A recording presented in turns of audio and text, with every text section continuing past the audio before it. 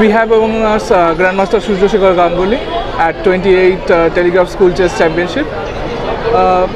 Few moments ago we heard that you played in the first edition of it. So would you like to share some memory from it? Yeah, it was 1988, that Telegraph's first edition and my second tournament. My first tournament was in YMCA and my second tournament was Telegraph Schools Chess. So I was 5 years old, and yeah, I remember how much I scored. I scored 5 points out of 11 games.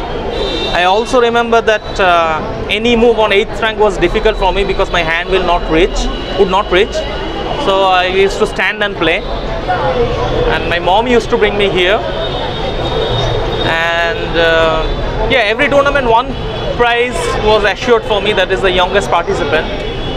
But nowadays even that would be tricky because players are starting at 3.5, 4. This tournament, I think the youngest participant is 4.5 years old.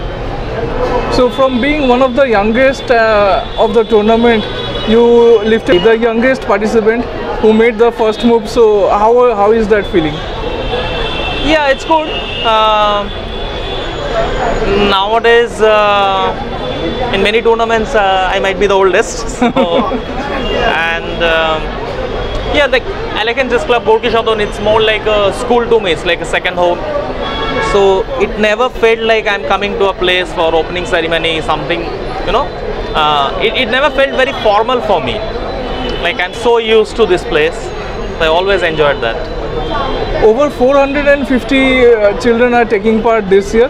So what are your thoughts about it? Well, I hope it grows every year.